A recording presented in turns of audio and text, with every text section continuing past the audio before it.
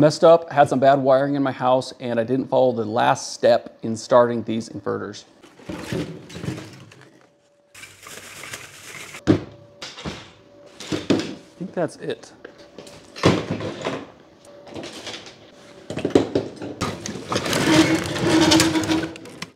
Hey guys, so today I'm going to explain a surge that I recently had on my home. Now I'll explain exactly what happened and what I think caused the surge. Now I'll be clear, I don't know exactly what caused the surge. I've got a few ideas, so I'd like to hear your thoughts on that, but let's go ahead and jump into it. When I explain this surge that I had in my house in more detail, I don't want it to really scare anyone away. I only make money on this channel when you guys actually buy equipment using my affiliate links, so this is not helping my cause at all by posting this video. But I think I need to say it because I want to be honest with you guys, and I want you guys to install equipment, and I don't want you to damage your house, and it's totally preventable, as I'll explain in this video. All right guys, so if you've been following my channel in the past, you notice that I've been on a quest to take my house off grid by installing the solar power system on my main house electrical panel. So I started out with just a single inverter and a couple batteries just sitting on the ground, and also like 6 solar panels just sitting in my garden and a wire running across my grass. And I love that system. It saved me money on my power bill, and then it also gave me some confidence that if the power went out, I could still power my house. So eventually I got sick of the solar wires running across my grass out into my garden. So I ended up digging a trench, connecting them properly into my house, and I also got some more solar panels. Now the first install video was about 10 months ago, and I've loved the system, but I didn't just let it sit here. I've always been making changes to this, and I've had 0 problems with it up until a month ago. So here is what happened. So on this channel, I'm gonna plan on reviewing multiple different types of inverters, not just these. So what I did is I ended up turning the system off while I prepared to install the 12K PV. So right before I was gonna pull these off the wall, I decided, you know, I need to do one more test and test how loud these are so I can get some metrics and I can compare that to future inverters that I'm going to test. These inverters are connected to my main house electrical panel using a generator interlock kit. So in order to turn these on, I first need to shut off power to the entire house by shutting off the grid. Once I shut off the grid, I'm able to turn on my back feed breaker and then feed my entire house that way. And in order to do that, I first need to schedule with the tenant that I have downstairs. So I didn't want this to interrupt their day very much. I was just gonna do it really fast. Now to go back a couple months, when I installed the second inverter, I thought it was gonna be kind of complicated because you have to designate one as the primary, one as the secondary, and then you have to add a communication cable between the two of them. And then you also need a distribution block to combine the output in, so there's one output that feeds over to your main electrical panel. And I was a little nervous about that, and I actually made a video on installing that second inverter. I was careful to follow all the steps in the manual, and everything just worked perfectly. And it ran my house for few months, and I was turning it on and off, and surprisingly everything just went perfectly having 2 inverters. And I think that's where the problem was. I was getting too confident in starting 2 inverters in parallel.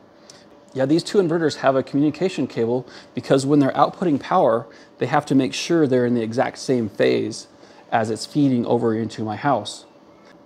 And if not in phase, you've got bad power coming into your house. So fast forward a couple months when I had the damage event occur, I told my tenant I was gonna turn on the power real quick.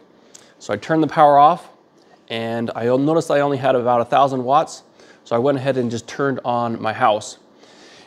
And I looked at the house and I noticed there was some flickering in my garage, and I had never seen that before.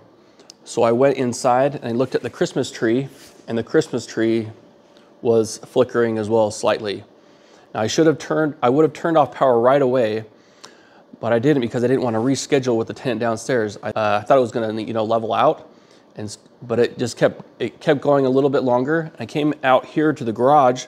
That's when I noticed, I think my transformer in my Ryobi battery charger was smoking, and I smelt smoke. That's when I shut everything off right away. So I'm not sure how long it was on. I think it was probably maybe less than a minute, and that was enough to cause the damage. So in the manual it mentions add some small loads and verify power output. I should have done that, and that would have prevented the problem. And then once you verify that you've got good power output, you can go ahead and start the system. So I'm not sure totally what happened. I think my inverters, the settings are supposed to be saved when you shut them off and you start them back up. So I'm not sure exactly what happened. I can't remember the exact process I followed to start the inverters, I'll be honest, and I wish I knew that, but I think that's really what caused the problem. They must not have been in phase when they were powering my house. So that's one thing that could have been the issue. The other thing that could have been the issue was ground neutral bonding. Now, I did a full assessment of my electrical panel. I pulled this whole system off and I looked at my entire house electrical system, and I've got another video here. And I found out that I had a ground neutral bond, multiple ground neutral bonds. And I think the one that was causing problems was a ground neutral bond in my sub panel that I have in my basement. Now, what happened was someone who installed that panel had tightened the wire clamp too much, and it was piercing the side of the insulation on my neutral. So my neutral was touching or being bonded to my ground and causing a parallel return path for my power. So that could have been also the issue. Now I'm thinking that probably wasn't the issue though, mainly because I had been running the system so much for 10 months before and I had no problems at all. Now there is the possibility that I do work on that panel down there sometimes. Maybe I jostled the panel, or I jostled the wires just enough to cause the connection, which in turn caused the problem. Now I was speaking to my electrician and he said multiple ground neutral bonds are actually pretty common. Now if that's the case, tons of these inverters would be damaging household appliances. And I've looked online, I've looked on the internet, on YouTube. It's really hard to find examples of these inverters or high frequency inverters in general damaging household appliances and equipment. Now theoretically it is possible, but it's just really hard to find any examples online of that actually happening. Now these inverters aren't perfect. That's why I think they have a 5-year warranty. So they do go bad once in a while, but they're not actually damaging people's equipment when they go bad. I think it was really related to having 2 inverters in parallel and starting them up. So I think in the future, I'm going to more recommend just getting a larger inverter instead of multiple smaller inverters. Now, if you have multiple smaller inverters, it's nice because if one goes bad, you have redundancy there, so you'll still have power. But at the same time, having 2 different inverters doubles your chances of having something go wrong and having you to work on your equipment. I think I'd rather prefer to have one better inverter, like an inverter with like a 10-year warranty that has a higher output, and having only one inverter greatly reduces the number of wire connections, reducing the chance to screw something up. Let me know in the comments what you prefer. So yeah, turn the power on slowly. This system is up and running and it's working perfect again. So if you want to see my home electrical analysis that I did and things that I fixed, check out this video here, but we'll catch you guys on the next one. Bye.